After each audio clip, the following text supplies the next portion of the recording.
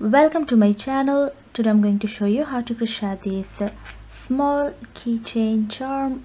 This is a leaf and it's called Tunisian leaf.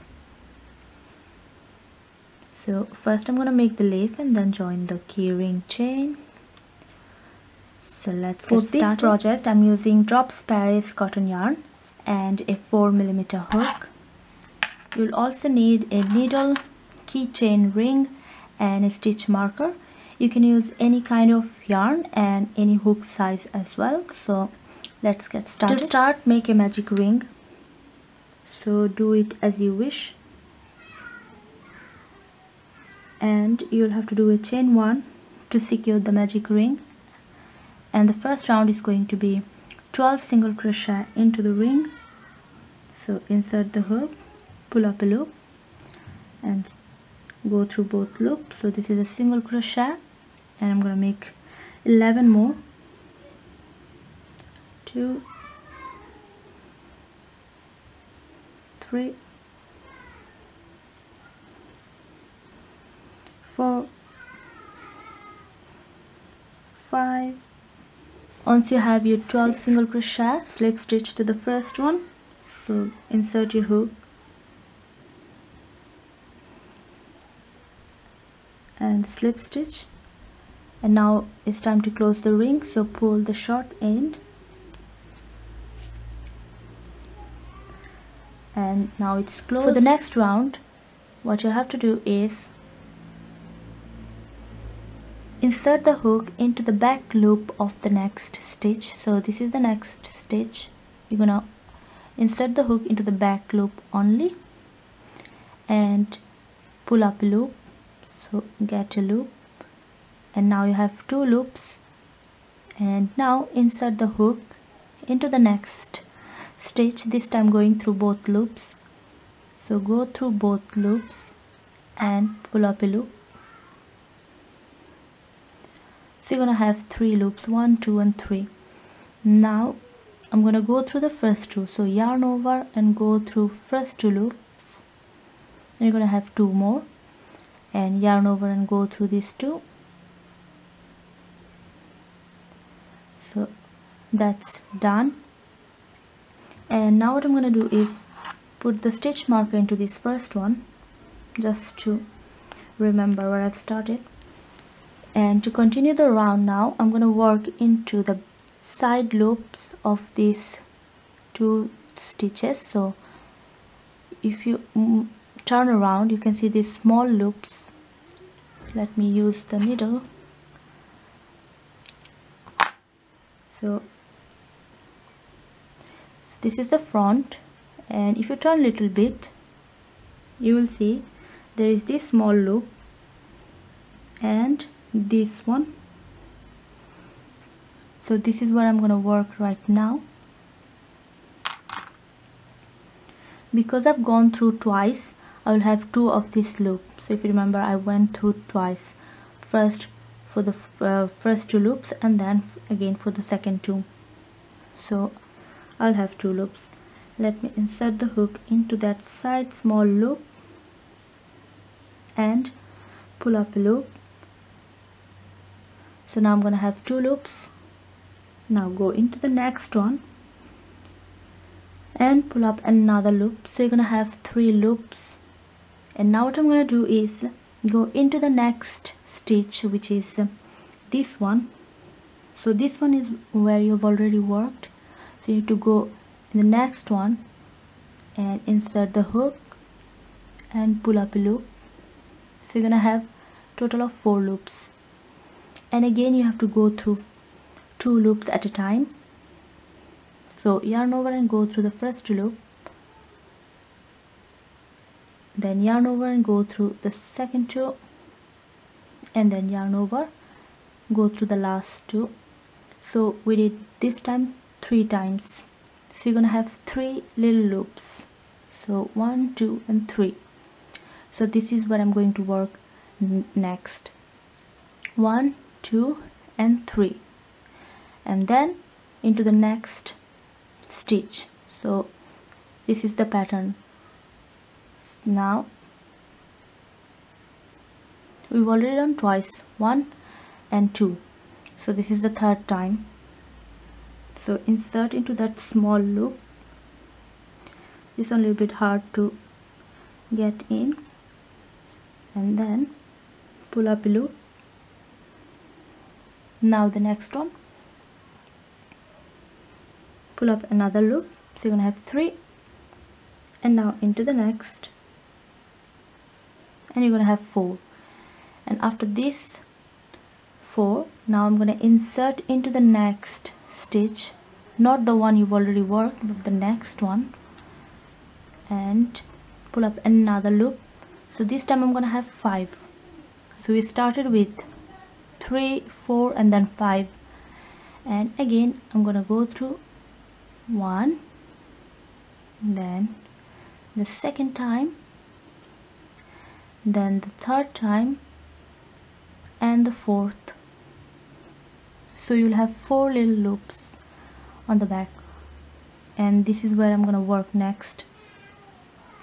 So this is how you remember the counts. So 1, 2, 3, and then the fourth time you will have 4 little loops, and you have to go through these 4. So the next round is going to be, again insert into the small one, pull up a loop, and then again. So I've got now 3, 4, 5, and then into the next stitch, and I'm gonna have total of 6 loops. So each time you're increasing by 1 loop. So go through the first 2, 1, 2, 3, 4 and 5. So I'm gonna have 5 loops now, and this is already, you can see the lip. So now I'm into my 5th times. You can count, this is the first, second, third, fourth, and now the 5th. So you have actually 5 these side loops, and now I'm going to insert into the first one. This is the one, it's going to be a little bit tight, so like this, and pull up a loop, 1, 2,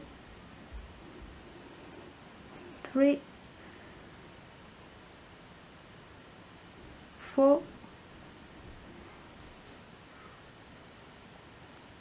and 5, and now into the next stitch, and 6. So I have now 7 loops. So go through 1, 2, 3, 4, 5 and 6. So that's done. So now it's easy to understand. Again into these loops, you can see these loops clearly, and I'm gonna do the same thing now, continuing. So I've already done 1, 2, 3, 4, 5. I'm gonna do 2 more times. So insert 1, 2, 3, 4, 5, 6, and now into the next stitch, which is this one, and I'm gonna have 3, 6, 7 and 8 loops. So it's 8 loops, 1, 2, 3, 4, 5, 6 and 7. So 1, 2, 3, 4, 5, 6, and now into the 7th. So I have 7 loop, and I'm into the last round.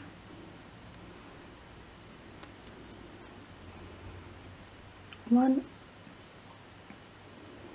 2, 3, 4, 5, 6 and 7, and now into the next stitch, this one, and you're gonna have 9 loops, 2, 3, 4, 5, 6, 7, 8, and that's done. So you can count how many you have: 1, 2, 3, 4, 5, 6, 7, 7 and 8's done. So take the stitch marker off chain 1 and you can cut the yarn and leave a long tail. So this much is enough.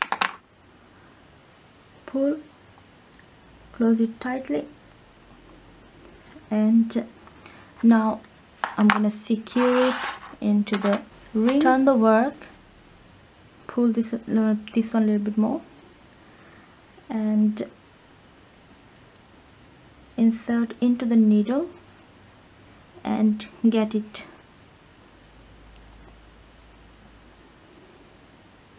into this back loop here.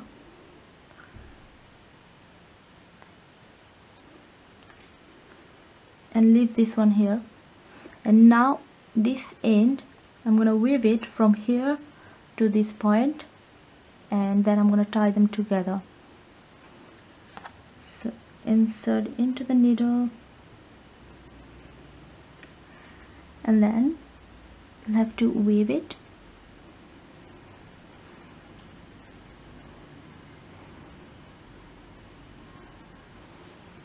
Do it as you like.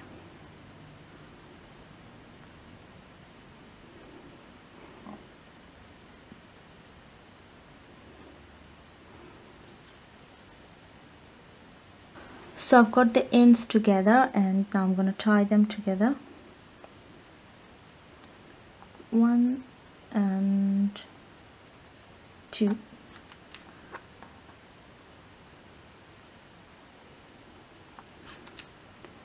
And now insert the ends here, and I'm gonna just tie and secure it.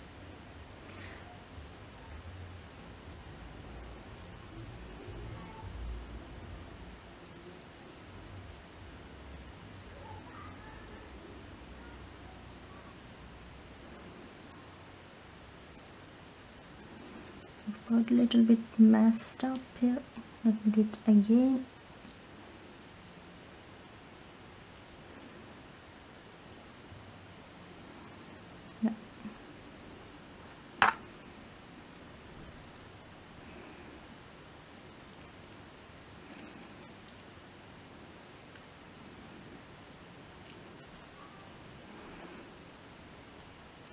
And now you can weave the end, so you can make another knot and then weave these two ends in here in the back, so it won't be visible. So this is how it looks. So that's the end, and I've made 3 different colors. So that's it. Thanks for watching, and don't forget to subscribe to my channel. Thank you. Bye.